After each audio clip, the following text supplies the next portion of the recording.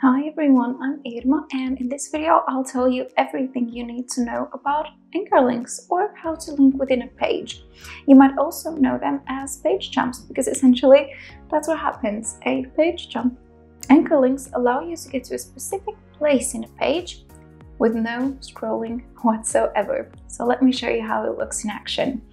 I have a page here with this beautiful table of contents. So let's click on any of these, and as you can see, it brings us to the spot in the page where we want to be. All right, now we can jump straight to the ways how you can create anchor links. So I'm going to be using the WordPress Classic editor first.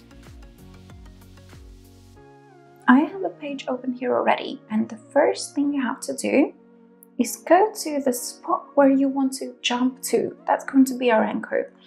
So I want it to be this section, how to create anchor links in Visual Composer.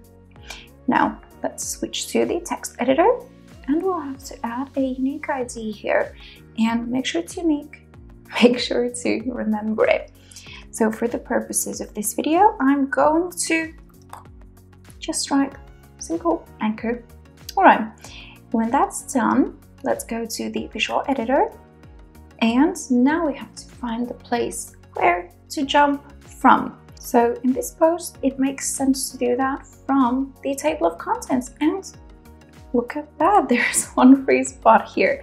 What we have to do is create a link. So select the text and click on the insert edit link button here, and now link options. All you have to do here in the URL spot is write the hash symbol and your unique ID that you just came up with.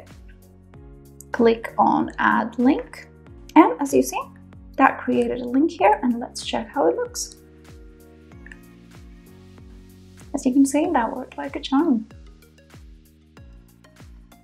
You might be wondering, but of course there is a way to add anchor links in Visual Composer. That's because every single element in Visual Composer has the option to add element ID. So let me show you how that looks. The process is almost exactly the same as before. The first step is again to find the destination, or where we want to jump to. So in this case, I want it to be this section, when to use anchor links. So I'm going to open up the edit window here, and here's the element ID. That's where it's going to be located for every element in the element edit window. So once again, let's add a simple element ID and go to the place where we want to jump from.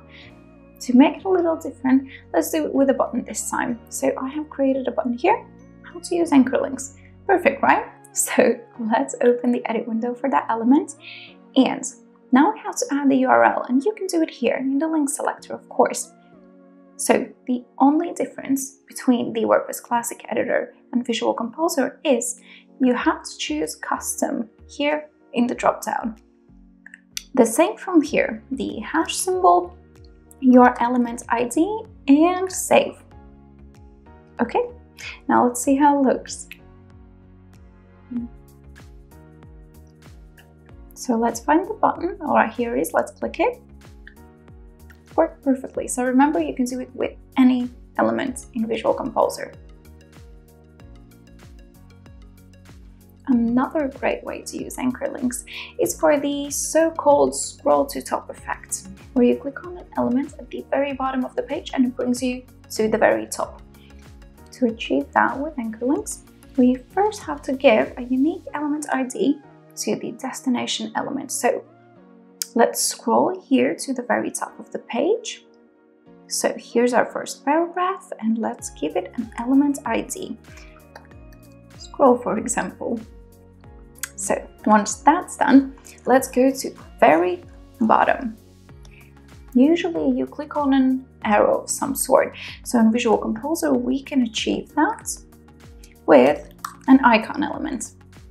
So let's make it a bit smaller and choose the arrow icon here, pointing up.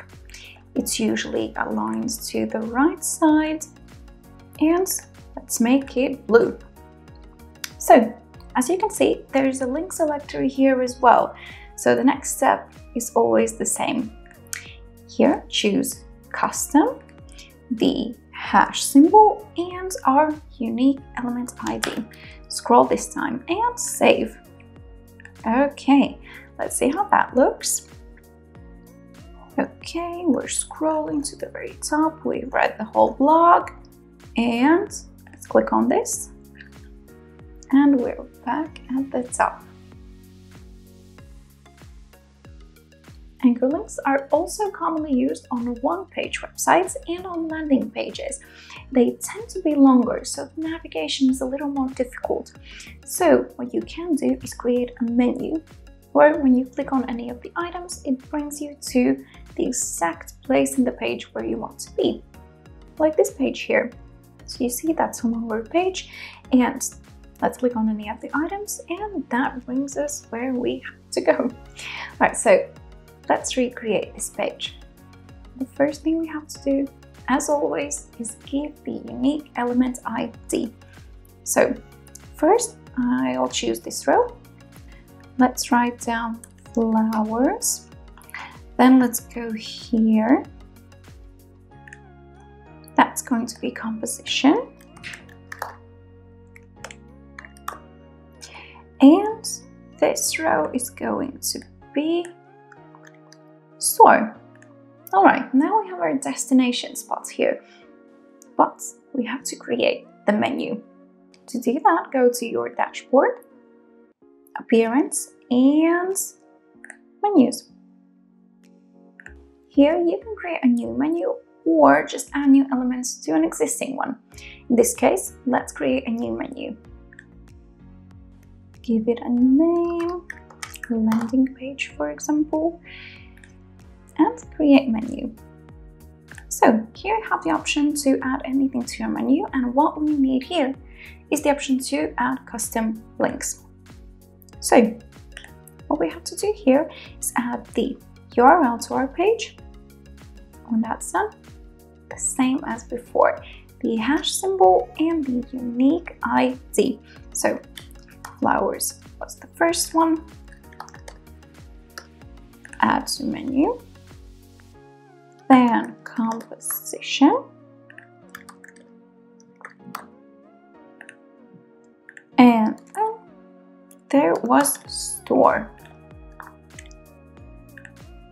And let's click on save menu. So we have our new menu here right now. So all we have to do now is add the new menu. I have a menu element here already. So all I have to do is replace the menu source to the one that we just created.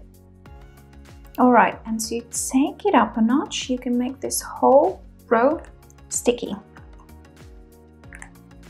Okay, now let's test it out. Okay, let's click on the first one, and that brought us to flowers. Now the second. All right, they're all working just fine. As you might already be able to tell, anchor links are a great way to ensure that the navigation of your site is simple and time efficient. So make sure to try it out. And that's it from my side today. So thank you all for watching and enjoy.